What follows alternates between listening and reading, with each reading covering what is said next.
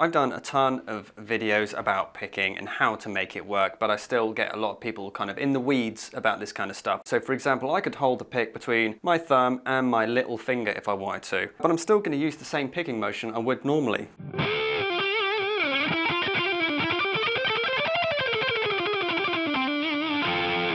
And the same with what kind of hand angle you use. I'll tell you right now, okay, watch me play a load of different hand angles, right? I'll tell you, I'm going to use the same picking technique for all of it, all right?